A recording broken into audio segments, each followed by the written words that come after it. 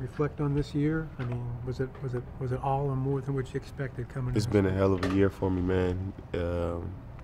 From day one, organization did nothing but welcome me in with open arms. I want to just thank the whole organization for just taking the risk on me. You know,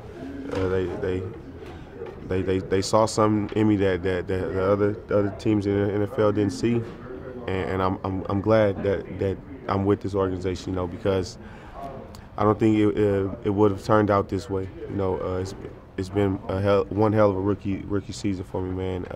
I haven't, me as just being a fan, I haven't seen a rookie season like this from a cornerback in a long time. I'm proud of myself, but I give all the credit to my teammates, my coaches, man.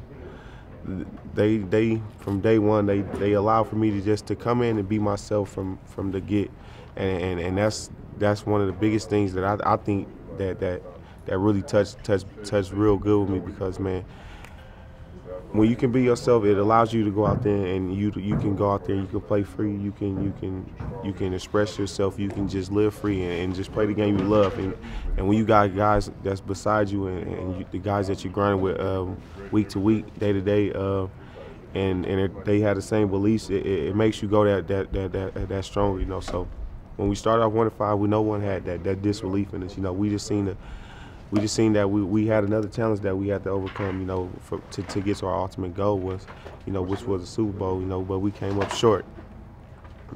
We take it as a learning lesson, man, and we come in next year and we build, and we grind this off season so we can come back harder than ever. Marcus, Herbie, and then BJ. Go ahead. Marcus, this past off season, obviously before you were drafted here, most of your workouts were directed towards the draft. Yeah. Where do you intend to work out this off season? Same place, Empower Gym in San Francisco. I went there after I got kicked off the team, and my cousin sent me there, and that's where I'm gonna be at. You know, so I'm gonna be back at home. You know, I got a few things I want to do. I'm about working on starting my foundation back in my community to help the children.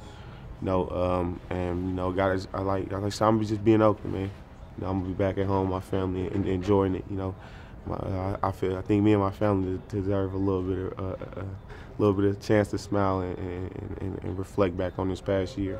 All right. Thank you.